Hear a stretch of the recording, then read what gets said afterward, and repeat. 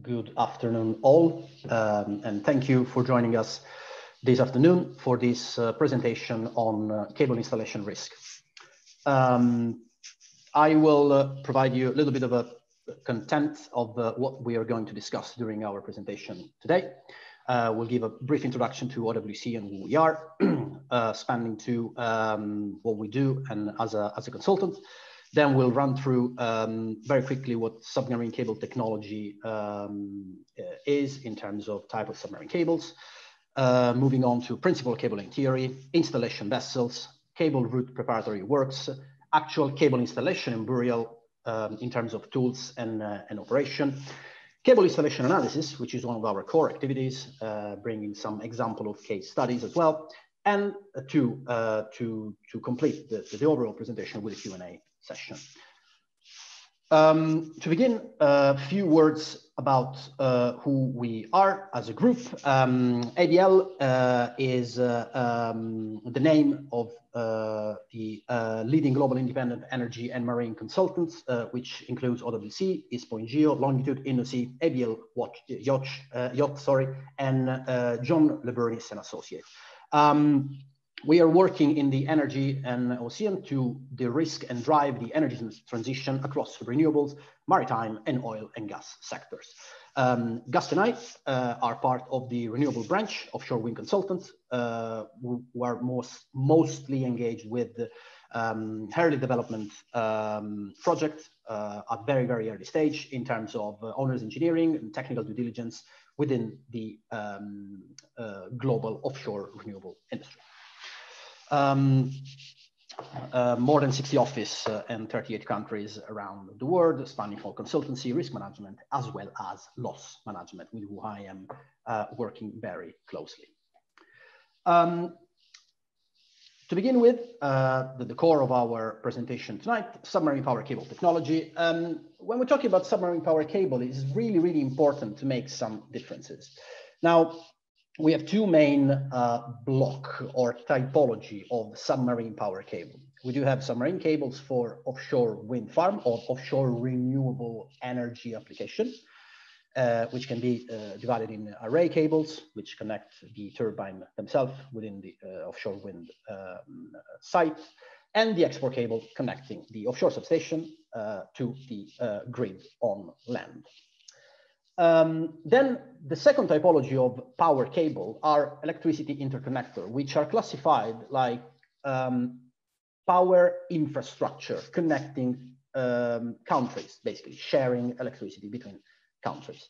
To date, the main difference between these two types of cables is driven by the distance from the wind park and the grid connection point on shore, and in the case of the interconnector, the distance offshore between the coast of the land, basically of the countries they are connecting. Normally, due to their length, electricity interconnector are normally using HVDC technology for a number of reasons, driven by the power loss and the distance across, I mean, in terms of the distance offshore through where this cable will run, which are consistent, which are really, really considerable. As opposed to generally as a base case, submarine power cable are spanning around in terms of export cable, distance between 40, 30 sometimes, and 70, 80 kilometers from the offshore wind park to the grid connection point. The break-even point for the AC technology is usually below 100 kilometers from shore. So normally, less than 100 kilometers from shore, AC is more economically viable compared to DC, while greater than, as a rule of thumb, than 100 kilometers from shore, usually HVDC technology becomes more technically viable from electrical system design and electrical power transmission perspective, due to the power loss inherently dictated by the cable length offshore. So providing this brief introduction, this is an example of a cross-section of an HVDC cable in a single armor configuration. As you can see, we have the different layers, and usually DC cable, especially when it comes to interconnector, are laid in bundle. Bundle means that there are two cables, basically, called positive and negative pole, laid together and wrapped, quotation mark, in very poor word, bundled together in order to, of course, for such a long distance, we're talking about 500, 600, 700 kilometers sometimes offshore between countries, they are bundled together in order to save time and cost from an installation perspective. This is an example, on the other hand, is an example of an AC cable. As you can see, 3-core copper is quite important cross section, and as you can see, again, it's a single armor example of an AC cable. The reason why this could be potentially a typical export cable cross section for an offshore wind farm. The reason why I want to provide this bit of introduction is also to provide degree of magnitude of the size of these flexible structures as they are, and as we will see later on during this presentation, the inherent risk and potential damages that can be caused by a variety of activities, which include as well burial, installation, as well as anthropogenic risk on this cable itself. Structure of a submarine cable. Again, we have an example of a 3-core in HVAC cross section, courtesy of JDR cable system. We have the conductor, the electrical core, one of the most important elements of the cable itself, insulation layer, screening, armoring, and the outer protection. All of these layers have their own function. They have their own Young modulus, their own mechanical property, their strength, as well as their tensional limitation. As you can see, a cable, especially in a 3-core configuration like this, is a very complex structure. Cable laying, burial, and the cable handling itself, even if we're talking about loading, is within the domain of critical activities to the cable itself, because due to the fact that we do have a complex structure to handle, damages can be exerted to the cable itself at various stages of the operation. Mitigation are needed not only in terms of system design, not only in terms of making the structure stronger, but also in terms of installation procedure, method statement, and common practice in terms of guidances. We'll see this a bit later in the presentation. Worth mentioning, the emerging technology which will affect in the years to come the many aspects of the offshore renewable energy application, which is the domain of offshore floating wind. For offshore floating wind application, since we do not have anymore a bottom-fixed structure on the seabed, so therefore there is not going to be any J-tube or tubular structure within which the cable will be pulled in. We see the growth of the dynamic power cables or umbilical. These dynamic power cables are laid in catenary configuration, which are different, and they have between themselves, and they have drawbacks and advantages depending on the catenary itself, depending on the cable itself, depending on the location itself.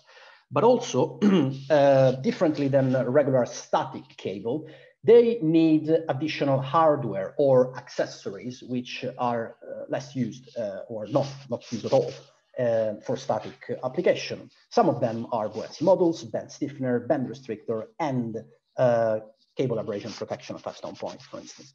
All of these are accessories that come into play within the dynamic cable domain.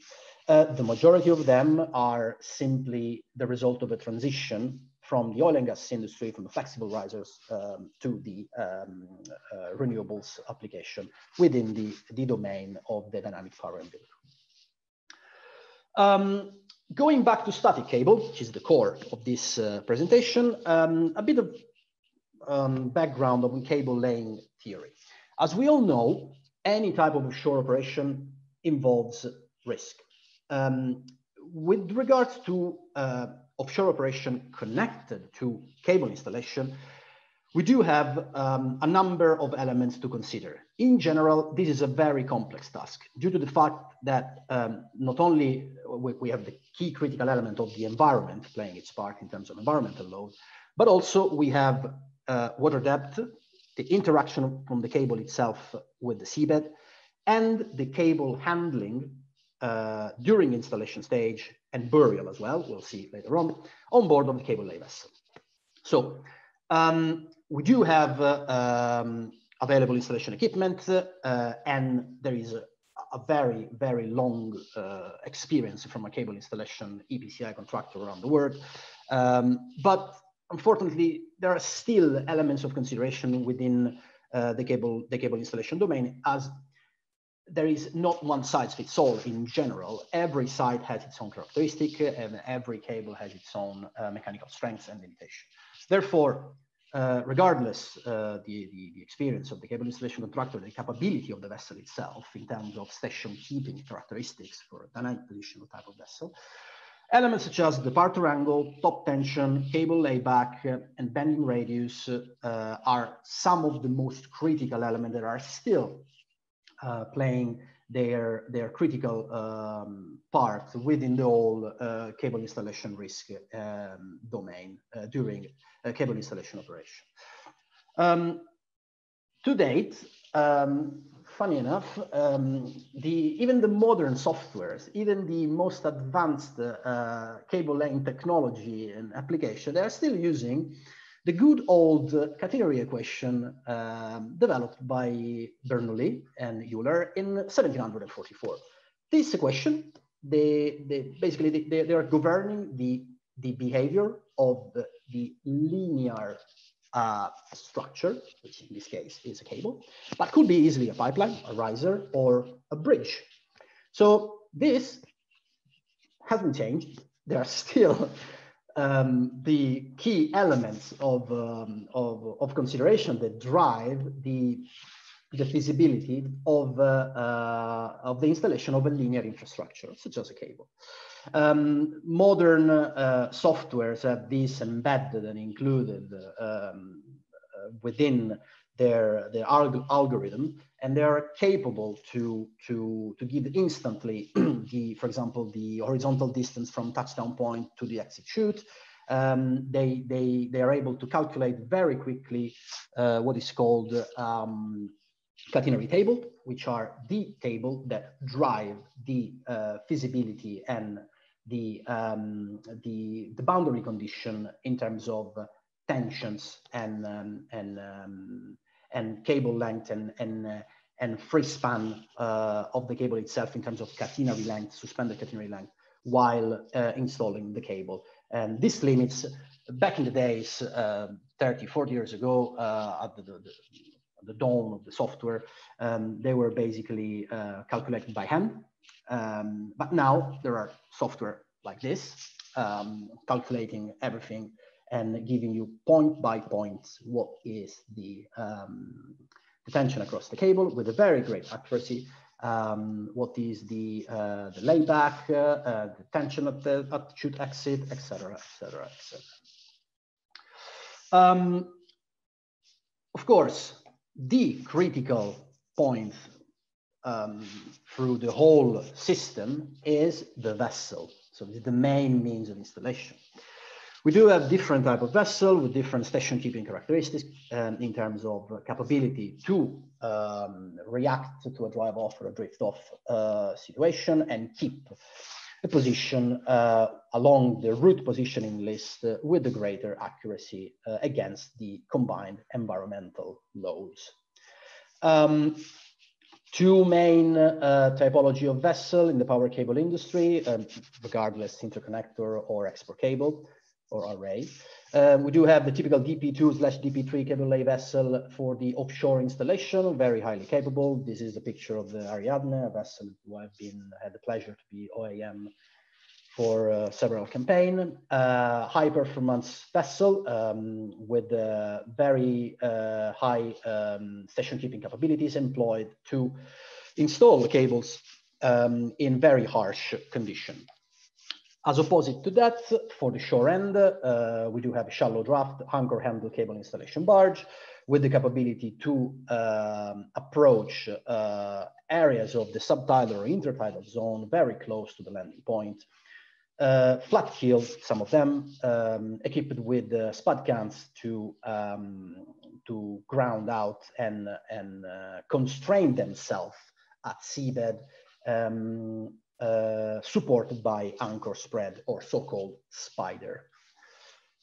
These are usually smaller vessels. Some of them have also DP capability, and they are used where the degree of accessibility at landfall is constrained by large intertidal zone, mudflat, extended area where it is not possible to achieve a very long pull from a beach perspective. Therefore, you need a vessel capable to approach at some point and sit across the intertidal zone, being capable to work with tides. This might be the case, for example, of the northeast of England. Just to give a glimpse of an operational type of constraint that could be, on the number of constraints that could be involved within the cable pull-in. This is a typical example of a cable pull-in operation through HDD duct. As you can see, vessel being railed out from the carousel, driven by the tensioner, going through the cable trackway up to the duct entry point. As you can see, this, I want to stop it here for a second. This complex structure, like a cable, is handled within a certain domain control by the vessel cable handling equipment.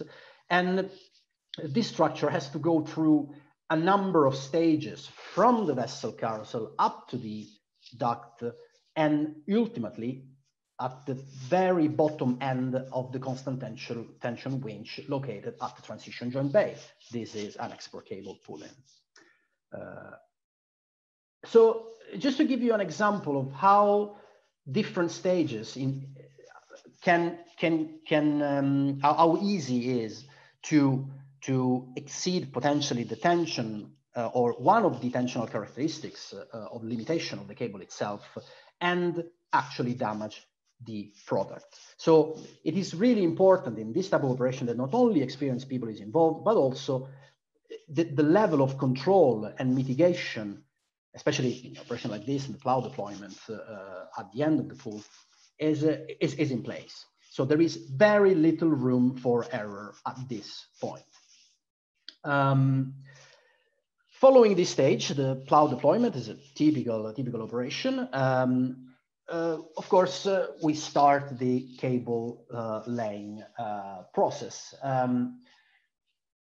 Stepping back a little bit, what's happening before that on an export cable route, for example? Equally, this can be also transferred, for example, to interconnector cable route. It doesn't matter, but for the sake of this presentation within the domain of offshore renewable application, within the export cable route domain, let's step back and let's look how the route needs to be prepared in order for the burial tool and therefore the cable to be safely installed.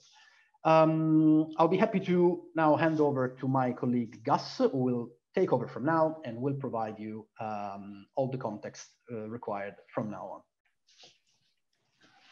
Thank you, Daniele. Well, I'll apologize if I'm not as good as Daniele, but yeah, here goes. So I think the first part that we need to look at when considering the cable installation is obviously what risks that we have to consider for the site.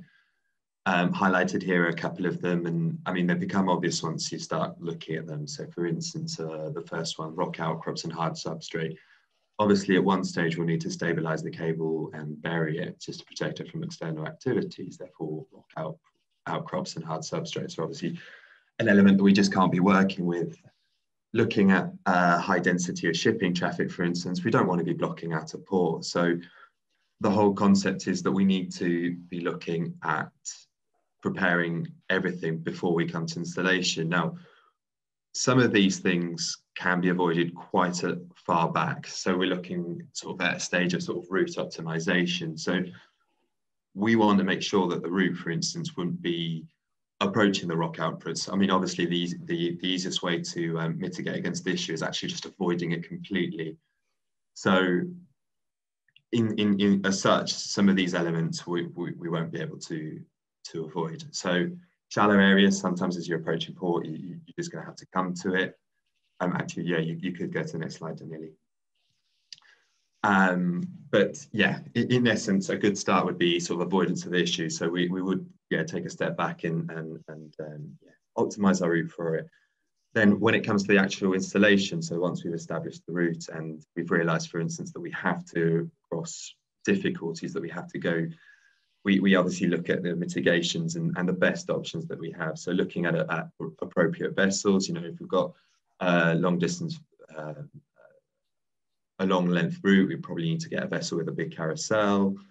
If we're looking at shallow waters, then we need to consider the barge, for instance.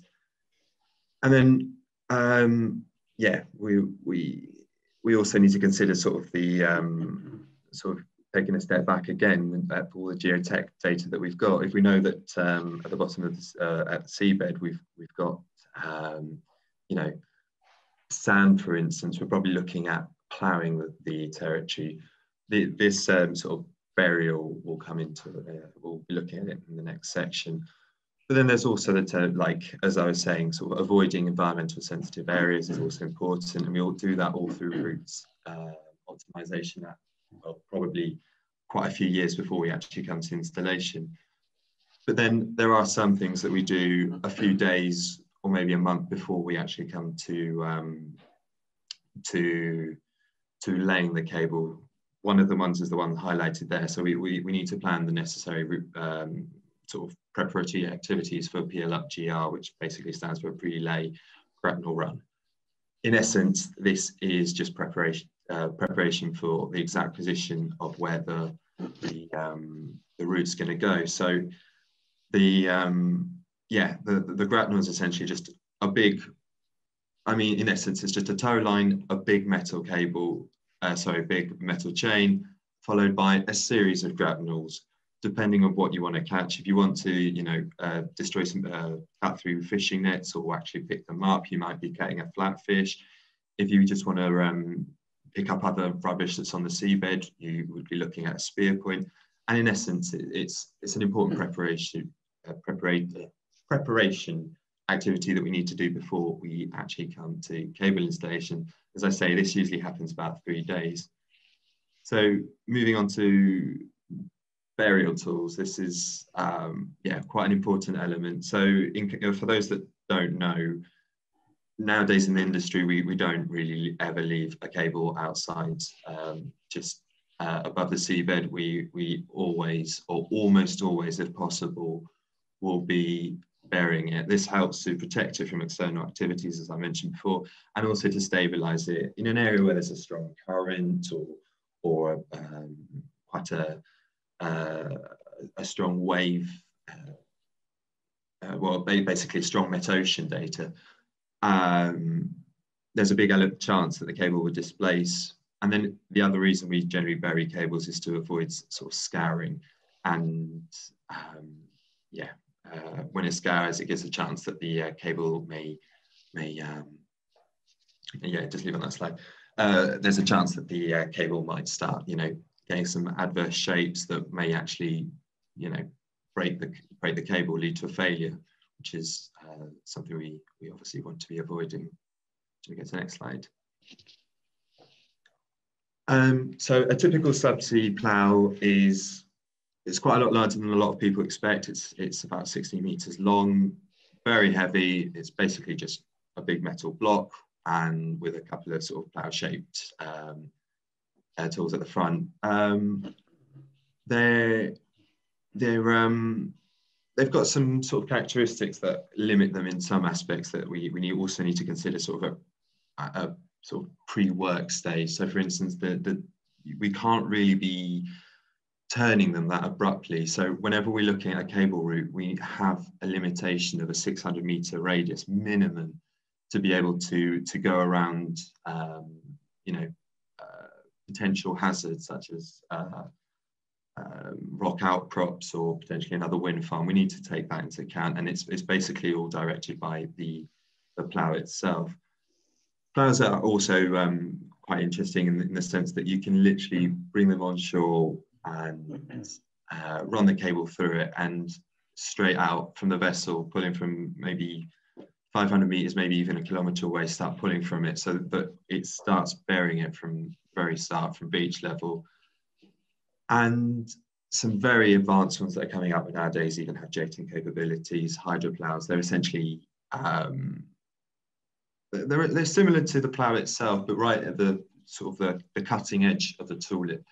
They basically jet in water, which helps to fluidize the sediment in front of it, which just allows for sometimes a deeper gut, or it just allows to actually reach the burial that's required to maintain all that's been specified for safety in that. Yeah, for the video. So in essence, the video that Daniele showed was, before was showing how the plough was getting employed by the vessel, and this is just as it approached the seabed. So as you can see, that the black there, the black cable there is going in from the front, coming out the back, and then we've got the big the tow line just above. So it will start engaging, and what this operation's technically called is a simultaneous lay and burial, because we're both laying the cable and burying the cable at the same time.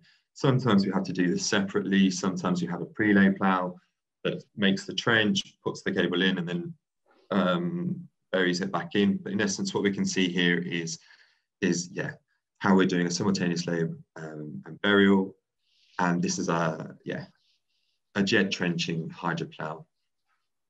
So I think the procedure that you guys all saw there is essentially how the plow's engaging, and hopefully at one stage we'll be able to see a profile view of basically how the cable enters, how the cable leaves, and yeah, what's going on. So this is the thank you, Daniele, for stopping it there. But yeah, in essence, yeah, the cable's coming in. It's kind of just been laying, not quite on the seabed, but enters quite, let's say, with quite a low tension. This is quite important for a number of reasons to not damage the cable, but it comes in with a relatively low tension and is basically just passed through the plough. And as I was saying, you've got the cutting tool right at the front, which is essentially fluidizing the liquid in front, just to make the burial a lot easier, or actually being able to reach the target depth of burial that we are aiming for. Yeah, so in essence, yeah, the kind of as I've been coming on to, I think this slide sort of shows some of the technical specification that we've got. For instance, that generally we can, cable burial can happen at a sort of a speed of about 500 to 700 meters an hour. I think generally it's achievable to go up to even a kilometer. So I think in essence, when we're looking at cable lays, I think about 1 kilometer an hour is a good estimate. But of course, sometimes we have to look a lot lower if it's a lot difficult to achieve that burial. Sometimes it's a lot, well, actually not a lot faster than a kilometer, but that's about the right mark.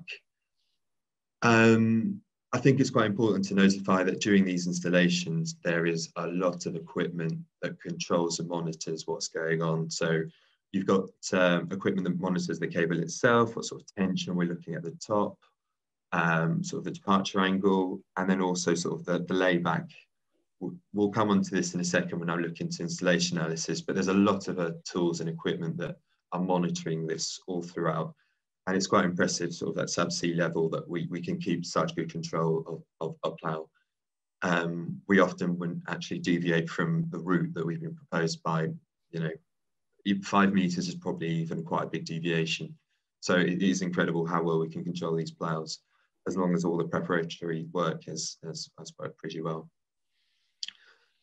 So looking at cable installation analysis, I think this is probably currently one of the most important mitigations that we have out there. I think we obviously try and apply quite conservative measures for most of the, or try and perform extra work to make sure that that we have everything prepared. But I think this is the one element that nowadays has almost become a must. Essentially, a cable installation analysis is modeling in software, including which includes sort of the catenary equation that Daniele was referring to before, looking at sort of the motion of the vessel, looking at a lot of the elements there, and basically modeling the operation and coming out with results. So nowadays, it's essentially almost a must-have for marine warranty surveyors. For those that don't know, they're basically the most important person in offshore work. You basically need their approval for any operation to get going. But the primary software that we use at OWC, for instance, there are a number of others, but I think most of the offshore industry now use it, is Orcaflex, which is developed by Orkina. We use this for a wide range of sort of cable installation analysis that range from sort of pull-in, a normal free lay, shore pull-in, simultaneous lay and burial. And then we also have a look at cable burial. It happens quite often that we lose cables, so cable repairs are quite common. We will come back, have a bit of a talk about that in a moment as well. And then also, as we referred to before, in the current industry, we look a lot at floating offshore. And with that comes a dynamic cable, which brings a lot of more complex elements. We've got to bring in all the accessories, such as what basically are the floating modules, the CPS at the bottom, or the Euroduct potentially. And yeah, we have to look at all these elements when it comes to S-waves. They're quite a new element nowadays. But yeah, for cable installation analysis, I think we require a few inputs, and I think the most important ones to look at are the cable itself. So we generally would get this from the supplier of the cable, and I think the most important aspects are the mechanical properties. So the stiffness properties are extremely valuable. You know, if we've got a high stiffness, low stiffness, that obviously can affect the tension that we're seeing at the top. If we're looking at bending stiffness, this is really important for the relationship with one of the limits, which is the bending radius. And then diameter and the weight are also important to attract either the shape of the catenary or the drag that it's going to be attracting. The other important aspect when we're looking at cables are the limits themselves. So there's always 4 limits that are vital when it comes to installation. So bending radius, minimum bending radius is so important. If we overbend a cable, we are probably going to either destroy the armoury plating, stretch out the conductor. There's so many elements, or potentially even letting water, which after a few years will eventually lead to cable failure.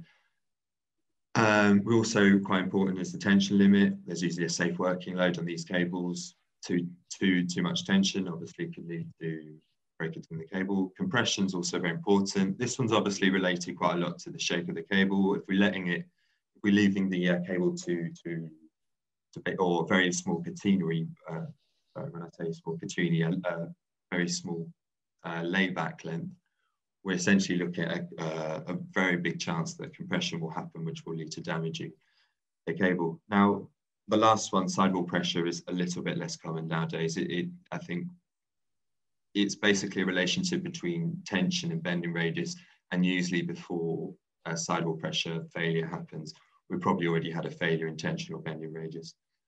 The other element that's important to bring in is the displacement, is the vessel itself. So the displacement REOs, the loading conditions, you know, if the vessel is going to be really, it's going to basically have a full carousel of cable, or if it's not, this obviously affects the displacement RAOs, so how much the vessel is moving. This matter sorts the sort of the cable lay campaigns, sort of if you're right at the start, right at the end.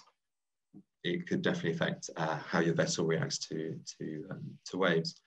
The other important aspect is the chute configuration of the position, basically the radius of it itself, how how the cable is being overboarded from the vessel. And then other important aspects are everything that comes from the environment. So the metocean, so the waves, the currents, the wind, the directions that are most prevalent, local geography. So that can include anything from, generally it's water depth is our biggest priority, but sometimes we can look at sort of the profile of the seabed in case we are looking at steep, basically a steep seabed. And finally, the last element that's important as an input are the operational storyboards. And I think that speaks for itself. We just need to know how the operation is going to work and what's going to happen. So in essence, the catenary for a normal cable lay is shown in the picture there. So I think the four most important elements that Daniele slightly covered are the departure angle, the top tension, the layback, and the bend radius and at the PDP. So most of these can be monitored by a vessel, and generally when we give them results, we'll probably be giving them or what the contractors generally find the most important is top tension and departure angle. Sometimes they don't have an ROV to monitor layback, so they find it a little bit difficult to be able to assess that. And similar for bend radius, it's actually not really a measurable thing. So basically, by giving them a departure angle and a top tension, they should be able to go through some static layback, some static tables that will provide them, and be able to more or less distinguish and be able to predict the layback that there is and what sort of bend radius they're looking at the bottom. But yeah, should we go to the next slide, Daniele? So here is basically an example. So this is a cable free lay. This vessel, some of you may recognize. But we've essentially modeled it. We've given it the RAOs. We've applied an environment, and we've got 3 cables going out there. All the 3 cables that are seen there are basically 3 touchdown tensions, so 5, 10, and 15 kilonewtons. And what happens here is basically it's a relationship between tension and radius. So the more taut it is, the cable, basically, the more cable there is in the catenary. So you're looking at a higher top tension, and therefore the limit for that one is more likely than not going to be down to top tension. Then when you look at the reverse, so the one that's basically a 5 kilonewton touchdown tension, so essentially the smallest catenary and of course the way, the bigger issue will be because it lacks the tension to counteract the effects of the vessel motion. So what we're looking at here is probably going to be more of an issue with the minimum bend radius limit and compression. So essentially, we would model this, we'd run 1,000 cases with all the environments that we expected and would be able to distinguish, or would be able to establish an operational limit. So we'd be able to say from this wave direction, based on the displacement areas of this vessel, we can look at a maximum HS, a significant wave height of 2 meters, for instance. From another direction, we may be looking at 1.5. Generally, for instance, we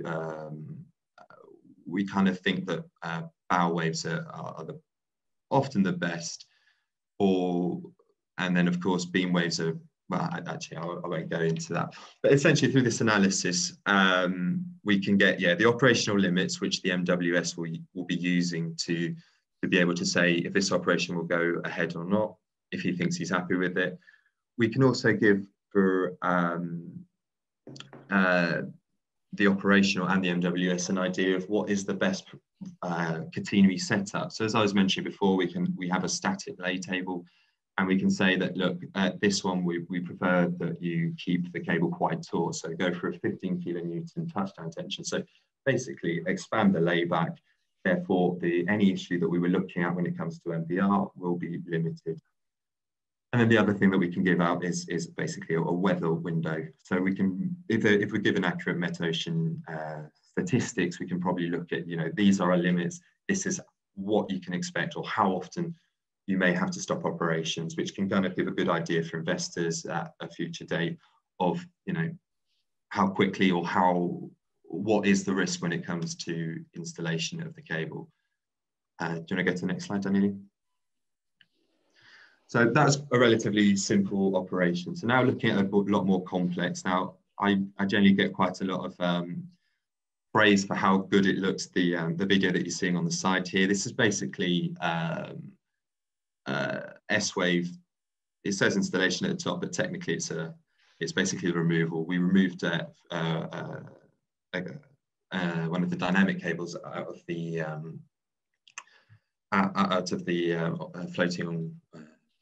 floating turbine. So what we would do in a more complex operation is basically run a still water first. So we wouldn't run the environment because it would be computationally just too big. We just don't have the computer power to do such a thing. So we first run a still water and we identify the stages at which we'd expect more of the issues. So after the still water, we look at the results of the still water, and we'll be able to distinguish what nodes have a particularly bad response to bend radius. Some of them will find them have high tension. And then we basically get a snapshot, a screenshot of that exact moment when it was at its worst. And we then run all the environments, so all the weather environments that we feel that we needed, just as we did with the cable lay in the previous slide.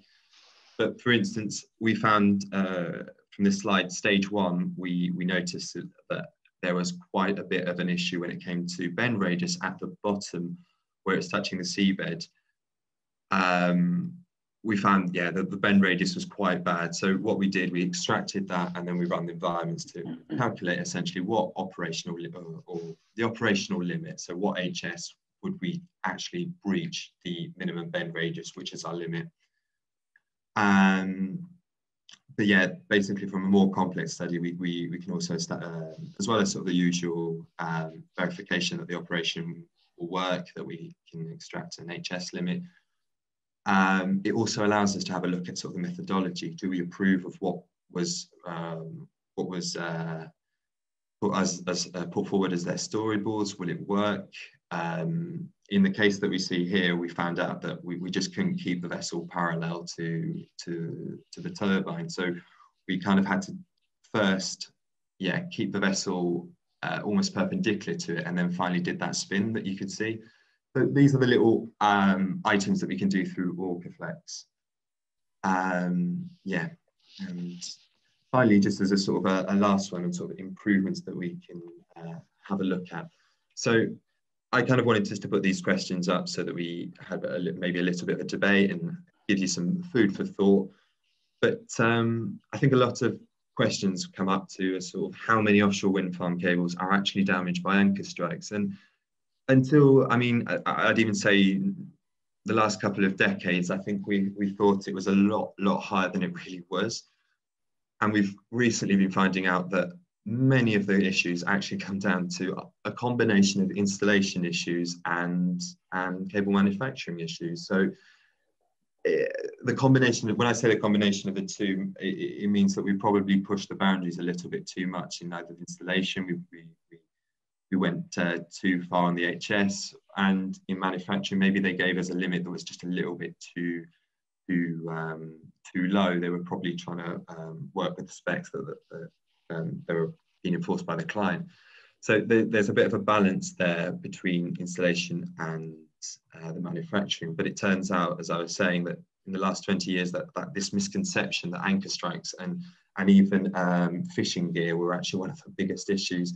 It's not quite the case. It's definitely a little, yeah, it is a misconception that's been, that we're slowly having a look at and turning around. And I think the other point or the next point is sort of, why do we bury cables in shore, near shore to 4 to 5 meters in depth? I think our thoughts were, you know, there's more activity near shore, so we needed to bury them further. We needed to keep them away. You know, there's a potential chance that you know, vessels, recreational vessels, were going to start coming up and potentially damaging our cables. But yeah, is this actually a risk? This is a sort of a question that we're coming up to yeah, we need to start thinking again. And that's kind of the whole point of the third point there, is how does this relate to future maintenance work? Are we going over the top with our portion? Are we sort of costing a lot of money just because we're being over cautious, over conservative? Or should we relax a little bit to the sort of the guidance and common practices from the 1980s, which essentially were, and I find this particularly funny, I'm not sure how you guys would relate, but the fact that they were saying that burying a cable was uneconomic and just, you know, not worth it. And that, you know, subject to soil strength, you know, just use a 600mm burial depth, you know, that will do. This sort of nonchalant attitude that they had. And, you know, if you fancy, you can sort of cover over the buried cable with some, you know, other aspects. It's just this nonchalant attitude that maybe they had in the 1980s and maybe are over conservative measures now. And I think we need to sort of figure out if what the balance is. Should we continue with our approach and just keep getting more conservative, or do we need to maybe relax a little bit? Obviously not as far as the 1980s, but something needs to, yeah, we need to balance that out. And then, yeah, I think the sort of improving the process, it comes down to sort of, we need to have a clear understanding of the seabed through surveys, a good geotech team, sensible and well thought out plan, which is what I was saying originally about sort of preparation works. Preparation works could happen 2 years before the actual operation. You know, we're looking at avoiding all the major issues that we can identify from what we were, from the previous point of the seabed, you know, through the any survey and geotech that work that we did do. We need to have a look at the cable burial solutions. How much risk is the cable at? Are we looking at an area with a lot of current that would destabilize the cable? Are we going to be, are we at risk with anchors and fishing gears and other matters? And then a good level of cable analysis. I showed a couple of examples just before. They're currently, as I said, the must go. They're very important to sort of establish that cable operation is possible and what the limits are. And then, yeah, and then it comes to sort of what we strive at OWC. We do our best at, and it's just to specify our work well, ensure that our contractors know their obligations and standards. We have a look at sort of what the bids are, what the what all the contractors are offering.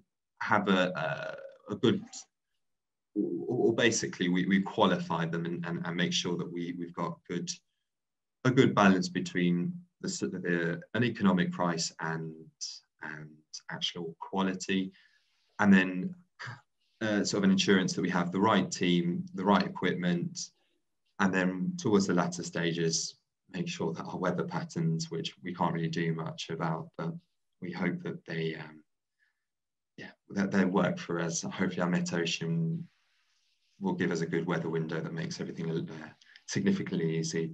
And then most importantly, just have contingencies and take a pragmatic view of absolutely everything when it comes to offshore cable installation. It's a really complex field in engineering, so there's a lot going on. Then here are a few of our codes and standards. Mainly it's down to the International Committee of Protection for Cables, a couple of sort of national, the United States and the European guidelines, and the DNV standards. It's worth noting that quite a lot of this is, it's not super, there's not that many codes out there for cable install, or actually for the, let's say the preparatory works for cable installation. It's quite limited. There's not that much out there, but a lot of it comes through experience between the EPCI contractors, ourselves as a consultancy, and nowadays a lot of software. And then, yeah, we come to the end and we invite any questions.